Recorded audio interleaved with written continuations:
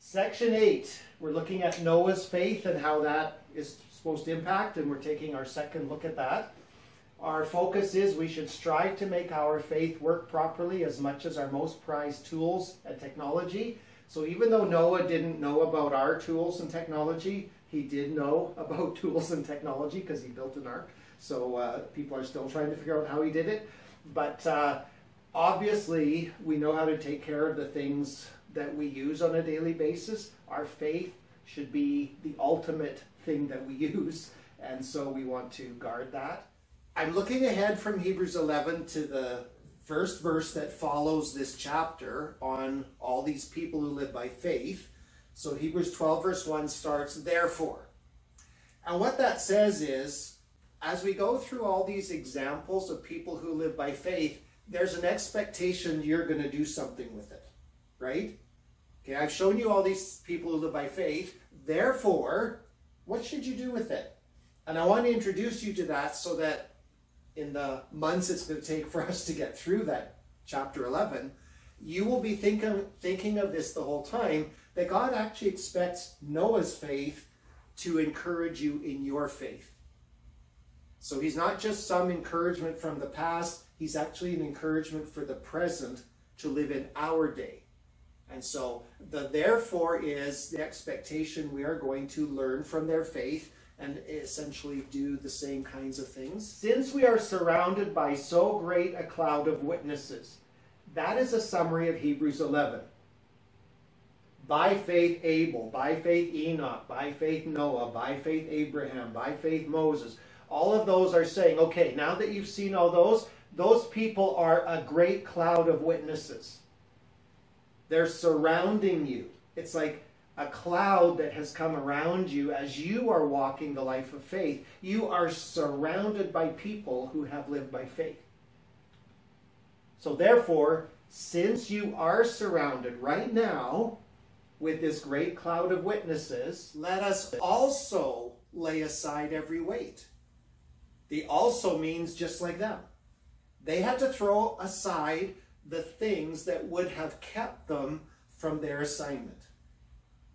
They weren't necessarily bad things, but they would have kept them from their assignment. So we're to also lay aside things that we can't necessarily say they're wrong, but you can't do your assignment and keep doing those things as well. So lay aside those things and sin which clings so closely. And the and is, let us also lay aside sin which clings so closely. So just like they had to get rid of sin in their lives to join God in what he was doing, we have to do the same thing. And that great cloud of witnesses is to encourage us. And let us run with endurance the race that is set before us. So all those people of faith ran with endurance the race that was set before them. Okay? So Noah had a race.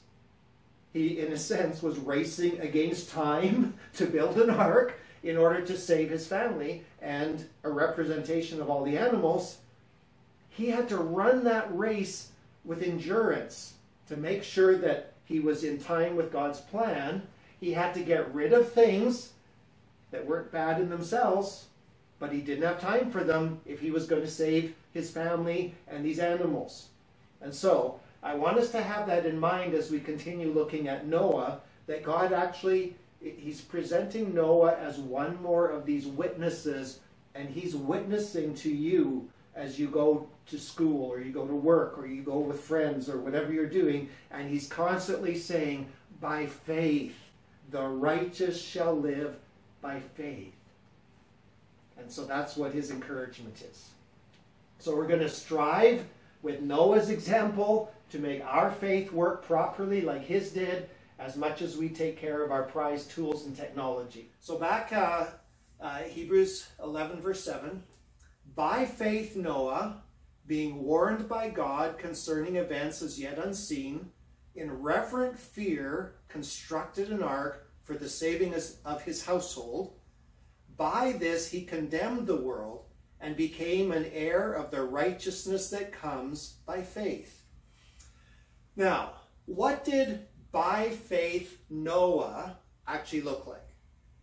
So we're going to go back into Genesis, where we're given the historical record of Noah's life, and we're going to think about what did his faith look like in the world he lived in the assignment that he had, in the quality of life, the relationships that we saw were all his family members. How did he actually do that? Because that'll help us think about situations we are in, and just in case some of us think, Noah he didn't really have to deal with the stuff we do. By going and looking at the world in which he lived by faith, I think we will see that we are in the same kind of world, therefore we can live the same kind of faith. God's not calling us to more than what Noah was called to do. So, in Genesis 5, starting at verse 1, this is the book of the generations of Adam. When God created man, he made him in the likeness of God. Male and female he created them, and he blessed them and named them man when they were created. Now, I want to go through this and consider, why is this whole section leading up to Noah introduced like this? So Noah is the end of this book of the generations of Adam, or at least this introductory section. It goes from Adam to Noah. So there are some things about that you and I have to think about. The view of life, the history of humanity, it comes from this book of the generations of Adam. And if your understanding of human history doesn't go back to this, then you're following the wrong history. So, when we look at the generations of Adam, you go back to Adam, you're going back to when God created man. And I'm trying to show this to think about how evil the world was in 10 generations. And God's introducing that by saying it's all about the generations of Adam, and it's about God creating man. That's what decides what is good or bad in life. He made him in the likeness of God. So man was created in the likeness of God. That's an essential part of understanding who we are. Male and female he created them. So notice it's God created man, he made him. So man as him is just humanity. But male and female he created them. So among the them of humanity is male and female. And blessed them and named them man when they were created. How much of the sin in the world is because man denies the book? So you think of the sin in the world, and people are constantly saying the book isn't true. The book of the history of man from Adam, we don't believe it. And then you look at how sinful the world is, because they aren't willing to accept that the book has told us who we are. They do not want that. They throw off the restraint that comes from saying there's a book that tells us who we are. If we don't want to be that, why would you want a book always telling you that you're not living up to what you should be like? So throw away the book, and then you don't have to keep seeing that you're different than that. Man denies that God created man. This is such an amazing thing that our public schools are inundated with the teaching that God did not create man. That's the only reason for the theory of evolution. You have to explain life without this. It's not scientific, it's not even reasonable, but they have to come up with something. They deny that God created man, hence man thinks they're free to do whatever they want. Man denies that we are made in the likeness of God. Again, as soon as you say we're in the likeness of God, that means there's a measure of what it means to be man, to be a human being. And man throws that off. Man denies that we are male and female. I don't know, in my early couple of decades, I didn't even know that this would have been a question. that people would argue about, that we are male and female. I had no idea that male and female stuff even existed at the time. And now in our day where they're saying that we can't even know if a male is a male or a female is a female, it's like all they're doing is denying that God created us male and female. And a lot of the sin is because they just simply deny that God has a right to say that he did that. Man denies that our name is man. Now, we're living in a culture that wants us to think there's something wrong with saying we are man.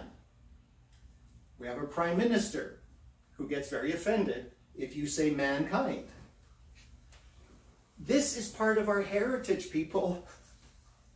We cannot accommodate the world and stop saying we are man. We are man. That's what he called us. That's what the Creator says. So don't treat it like a simple thing that, oh, you know, we just shouldn't offend people. It's okay to change. It's like, no, that's the name God gave to us. It's our heritage. It's who we are. You cannot understand what it means to be a human being without saying God called the corporate, full humanity man. Not men and women, just we're man. All of us are. And man denies our history from Adam. Even in Christian circles, there's a whole movement to deny that history is the way Genesis describes it. And they're taking all the evidence that shows Noah's flood in geology and saying, no, that goes before Adam. Somewhere all that death and suffering happened before God created Adam. There were hominids, you know, Neanderthals, that kind of thing before Adam. And they're actually denying the history that's in the book, that everything starts with Adam. So I just want that in focus because we've already looked at how evil and wicked the world was at that time. But think about it in our world, how the world denies everything that God says about who we are, how we relate to him. And then what is evil and wicked in our world is because we have thrown off our Creator. Now, what are the issues of faith in this? First of all, Christians affirm the book. And you might meet Christians that don't affirm the book. They don't affirm the Bible. They don't affirm the book of Genesis. Do you know that all our major doctrines come out of Genesis 1 to 11? Why is there salvation? Because man sinned. They ate from the tree of the knowledge of good and evil. Why are there so many different ethnic groups? Not races. There's only one human race. Why are they all here? Well, the Tower of Babel explains why there's so many different languages spread out throughout the world. You have to understand, like as Christians, we're never going to get away from affirming the book, including the whole Bible, but particularly the book of Genesis that gives us the first picture of our history. We affirm that God created man. Our understanding of ourselves comes from the fact that we are created by God. We affirm that we're made in the likeness of God. We lost that in the sense where we sinned, but the whole plan of salvation is for God to get back a people that he can restore to the image and likeness of his Son. What happens when Jesus comes? We shall be like him. That's what the plan is. Why are we saved? So we can become like Jesus once again. So you can understand sin, which is, it's different than Jesus. You can't understand righteousness. It's just like Jesus. Without understanding, we're made to be in the likeness of our Savior. We affirm that we are male and female. And I don't know in my lifetime how much trouble we might get in just for saying, no, boys are boys and girls are girls. There's only male and female. And Jesus restores anybody who's confused about that. He will fix anybody who is feeling broken in their maleness or their femaleness. He will restore those aspects of being in the likeness of God. There's something about being male and being female that are part of us being in the image and likeness of God. So if it's broken, we don't tell people they can be different. We tell people Jesus will set you free. He will restore you to what he has designed. We affirm that our name is man. So I'm never going to start calling us something different. We are not people kind, we are mankind, because that's the name God gave us. And we affirm that our history comes from Adam. How do you make sense of the New Testament talking about a second Adam if you don't go back to the first Adam? The first Adam brought sin into the world. The second Adam brought righteousness into the world. The first Adam brought sin on humanity. The second Adam took humanity's sin on himself. So you have to understand that we go back to these things, and I might be elaborating it more than you think I need to, but I read so many articles where in Christian circles this stuff is being discarded. People think, oh, science proved we evolved, so this couldn't be true. It's like, that's hogwash. There's no proof of evolution. It's impossible to have happened. But this is all true. So then we jump ahead to Genesis 6, verse 5. So Genesis 5 goes through the whole book of Adam, from Adam to Noah. And now we're introduced to Noah's time. The Lord saw, or Yahweh saw, that the wickedness of man was great in the earth, and that every intention of the thoughts of his heart was only evil continually. And what I want you to think about is, when we're told in Hebrews, by faith Noah, we have to keep in mind, by faith Noah obeyed and followed God in a world that was full of wickedness, where every intention of the thoughts of the heart of man was evil continually. So if you think you're in a setting where people just seem so evil that you can't live by faith, Noah would be in that great cloud of witnesses saying, hello there. My parents, my uncles and aunts, my cousins were the evil people that brought the flood on the earth. I know what it's like to live among evil people. But by faith, you listen to what God's saying, you watch what he's doing, and you join him in his work. Every Christian can learn from this example. Now, the intention of the thoughts of the heart is like an inclination, a disposition. So, you could expect for Noah, as he watched his family, whatever they were doing, you could expect that if they sat down to talk, it would automatically go in the direction of evil. That's the way they were inclined. And we struggle with that a bit in our North American culture that used to have a little bit of a sense of being Christianized. To watch people become more and more evil, to celebrate it as we're seeing all around us. And Noah's time, the intentions, their actual intentions, they weren't accidentally doing evil things. It's what they wanted to do all the time. And that's the world that Noah lived in. And the emphasis is every intention was only evil continually. Like, you can't think of an environment that is more evil than that. In our day, even though there is this, there's still the church. There still are a lot of Christians who love Jesus and are living for him and are praying for the world and wanting people to get saved. Noah didn't have people like that. So in this world, he was able to live by faith, and it was all because of his attachment to God.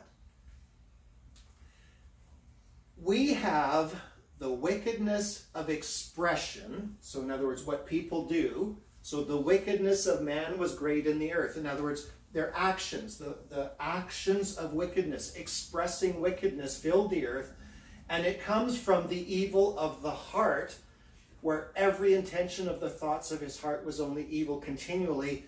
And I just say that because you don't see people doing wicked things out of good hearts.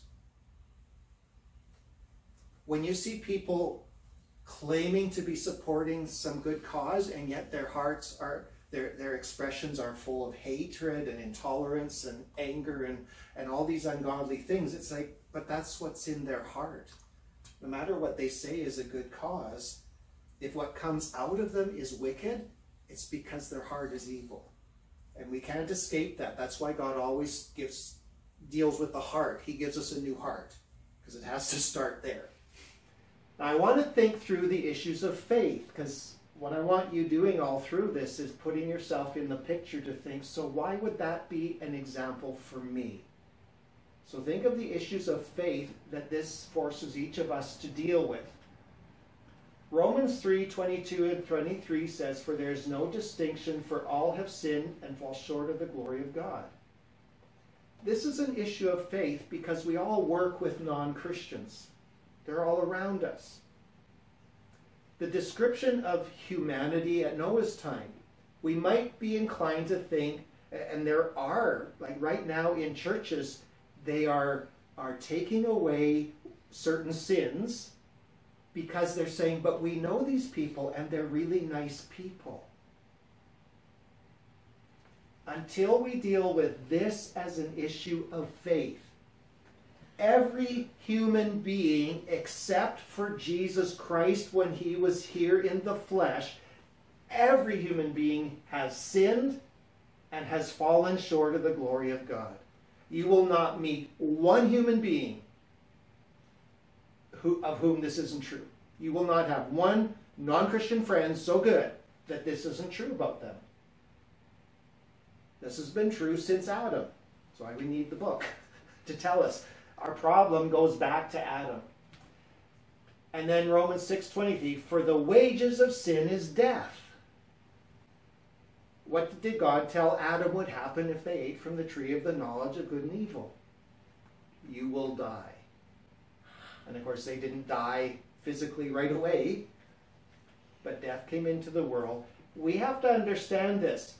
All our non-Christian friends, acquaintances, neighbors, family members are sinners, and they're all under the sentence of death, which includes the wrath of God that's going to come. We have to treat that like an issue of faith. When I look at my neighborhood, when I look at my friends, my family, I have to look at them as sinners who are under condemnation. That's part of what moves us to be different from them, is because if we don't build the ark to save people, they're not going to. If we don't share our faith with people, how do we know anybody else will? We have to see them as sinners under the sentence of death. And that will move us in how we share with them. So Genesis 6, as it continues, "And Yahweh regretted that he had made man on the earth, and it grieved him to his heart." Did you know God has a heart? We are in his image. Now our hearts are corrupt, but our heart is designed after his heart. Our mind is designed after his mind. We have the mind of Christ. So our mind is in that likeness of what God's mind is like. And so God regretted, he was feeling regret and grief. Regret means to be caused to feel sorrow. So that, in a sense, came upon him because of all the wickedness and evil he saw in man that he had created. He had created these people to be like him, and he had to watch their wickedness and evil, and that the only thing they intended to do. You know, some people say, why did God wipe out whole nations, including women and children? It's like, because he saw in their hearts they were all intending to do evil. Why, you know, you think those people, they're just inclined to evil. They're never going to be different. And so in the midst of that, God regretted. He just felt sorrow that he had done that. He's not rethinking it. He's not saying, I shouldn't have done it. He's feeling sorrow that what he created to be like him had turned out so wicked and evil. Grieve means to cause to feel sorrow.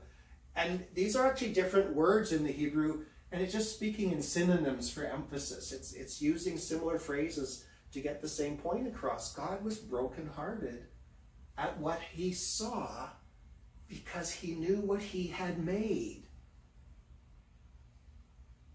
I'm thinking of something where, you know, maybe we design some amazing vehicle or something, and it's designed for safety and fuel economy and everything, And then somebody takes it, and next thing we know, it's a pile of junk because they drive it up in the hills and do jumps with it, and it's just being destroyed. Well, God created us, and that's why that emphasis on the whole picture is start with the fact that we go back to Adam, we go back to creation, we're in his image, we're male and female in his image, and he's watching everything about man turn to wickedness.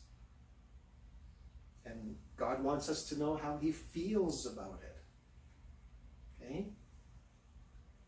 And so you've got his heart versus the evil of man's heart. And that's an issue of faith.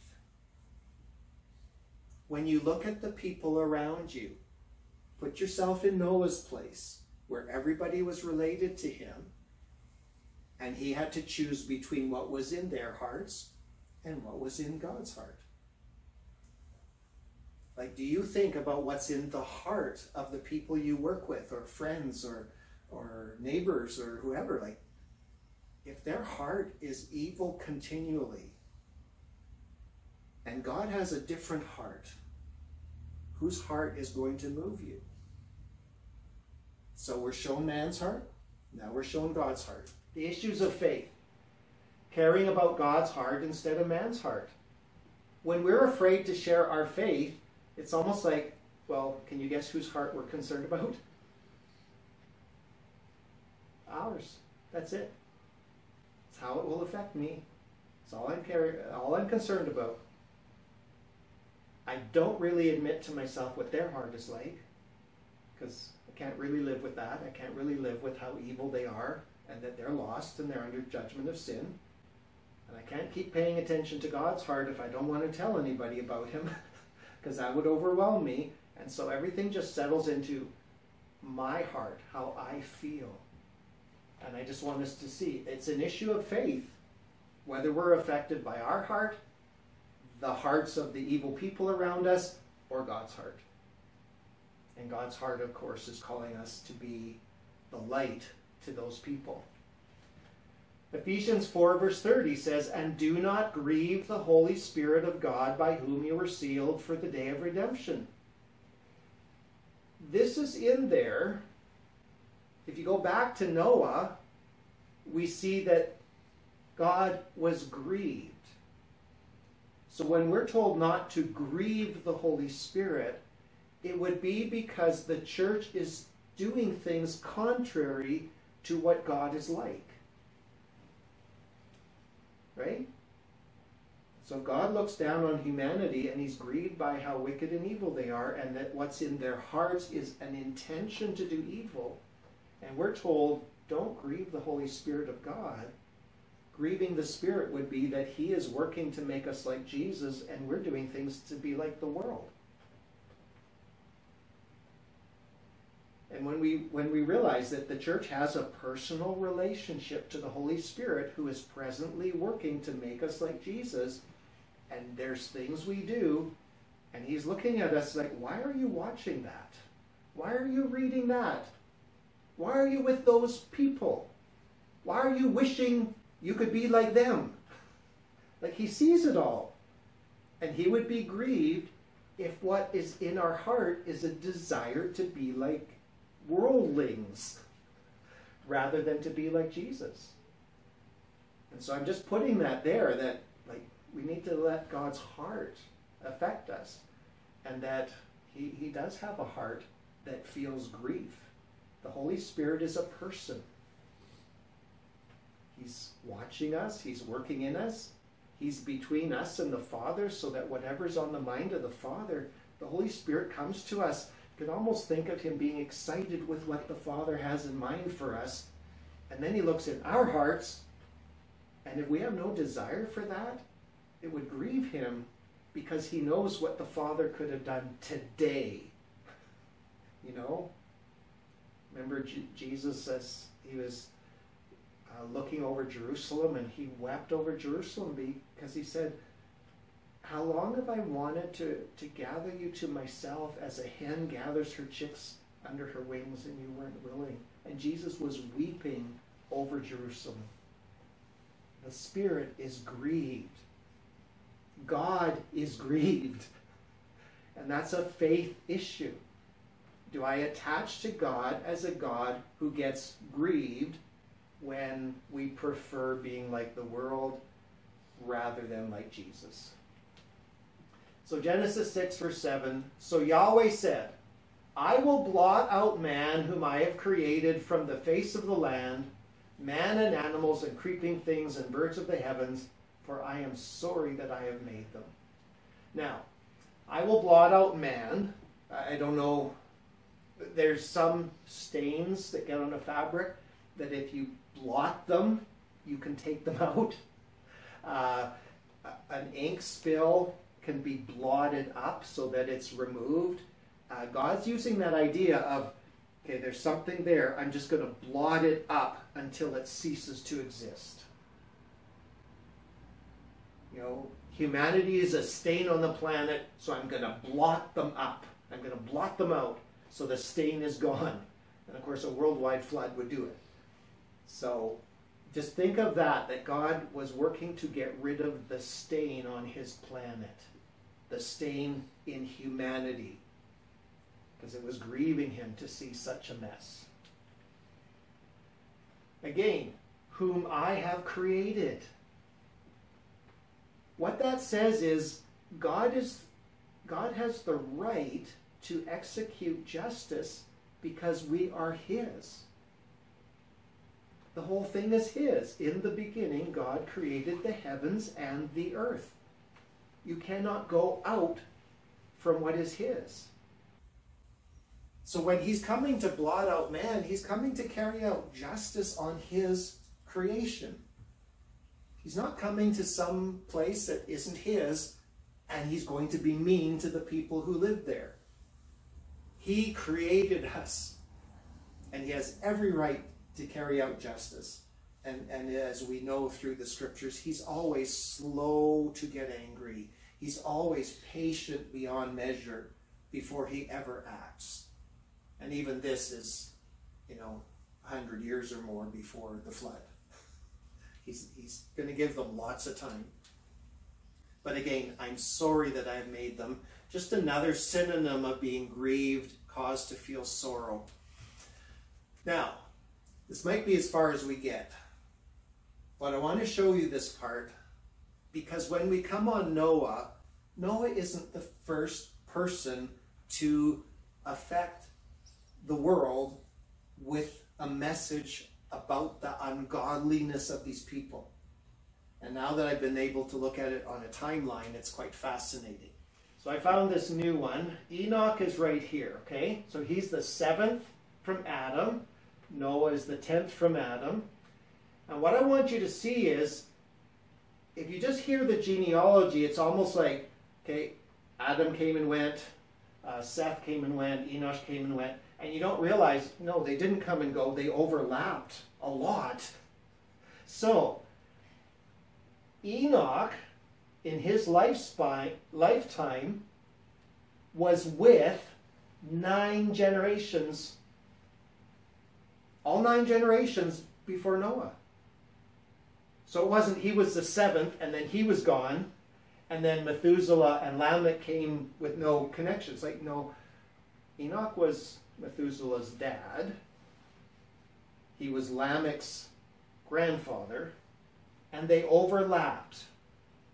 And the reason I'm showing that is because when Noah comes in, Enoch already had opportunity to affect all those previous generations before Noah.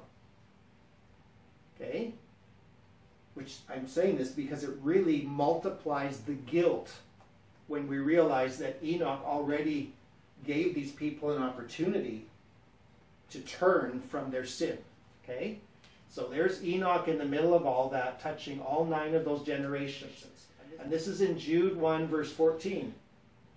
It was also said about these that Enoch, the 7th from Adam, prophesied, saying, Behold, the Lord comes with 10,000s of his holy ones to execute judgment on all and to convict all the ungodly of all their deeds of ungodliness that they have committed in such an ungodly way, and of all the harsh things that ungodly sinners have spoken against him.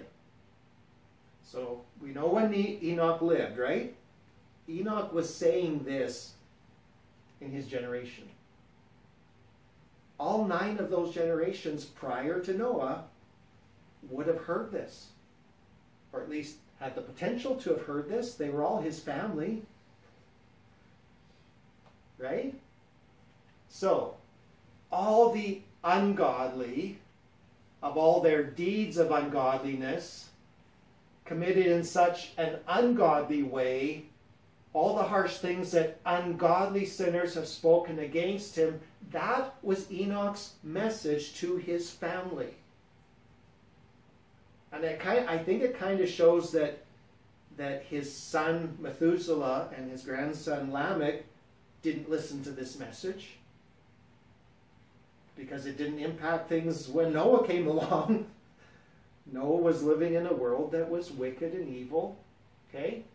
So, I just want us to see this, that Enoch had already preached to his family prior to God saying that this earth is so full of wicked people, I'm going to blot them out. That shows that God doesn't show up suddenly and just say, guys, I've had enough, bang. He always tells people what he's going to do. Enoch had already warned the people about their ungodliness, and it didn't affect them one little bit. So when Noah came, and then God gave them 100 or more years to still get ready, and however long it took to build the ark, it was giving them time to see that God was going to bring judgment on their ungodliness. And nobody repented, because the evil, it's like in John 1 it says that people love darkness because their deeds are evil. That's why when you look at the world today, they love darkness. They love it. They love secrecy. They love dishonesty. They love hiding things. They love the dishonesty we're seeing around us, because their deeds are evil and they don't want them coming into the light. And so I hope you can see that sounds so familiar to us. Like, has this generation of the world had people preach the gospel to them? Of course they have, all over the place. And it's being rejected because every intention of the thoughts of their hearts is evil continually. Still the same. Can you live by faith? Absolutely. Because God is still here. And now, in a sense, we have more reason or more substance because we've got the gospel. Moses preached righteousness and told them there's salvation in an ark. But we have a gospel that is preached throughout the world. It's the only hope of the world before the wrath of God comes against this planet. And we have to look at this and say, if Noah was called to build an ark to bring salvation, you and I have already been given the salvation. It's almost like the ark is built. We don't even have to build it. We just have to tell people where it is. There's a door. Jesus is the door. We just have to tell them that. He is the way, the truth, and the life. We don't have to even take time to build an ark.